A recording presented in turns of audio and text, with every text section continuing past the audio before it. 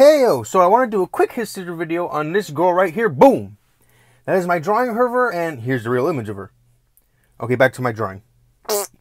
The woman in the picture is, and please cut me some slack, Mariya Oktyabrskaya. And she bought a tank to avenge her husband's death. Cool, right? Alright! So Mariya was born in Russia in 1905.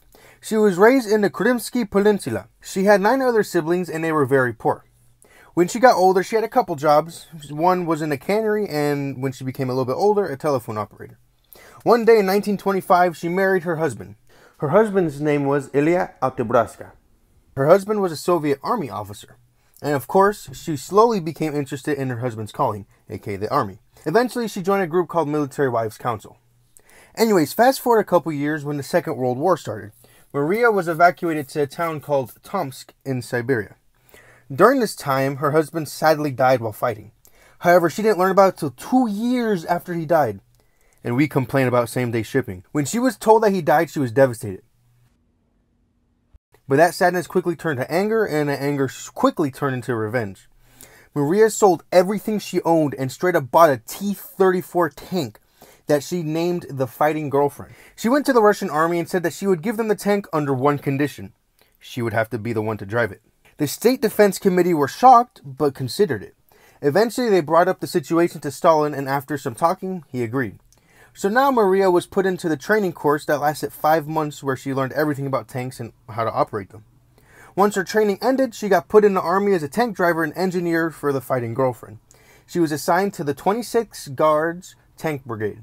But of course, all her jarhead comrades laughed and joked, saying that she was just a publicity stunt. Let me just say, they insulted the wrong woman.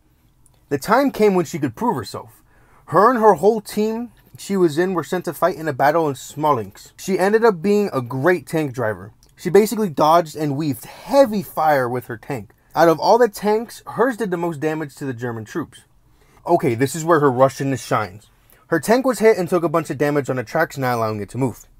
But because she was tougher than 80% of the guys I know, she got out of the tank and started to repair it while they were being shot at. Eventually, she ended up getting it fixed and hopped back in and just started lighting up the Germans again. Eventually, the Germans retreated and the Russians won that battle. In fact, she was promoted to sergeant because of that battle. And I could just imagine the look she probably gave her doubters probably had the strength and the power to cut through metal. A month later, she was fighting in a town called Oktyabrskaya. I probably said that wrong. She was ordered to go help another team in another part of town, so they headed over.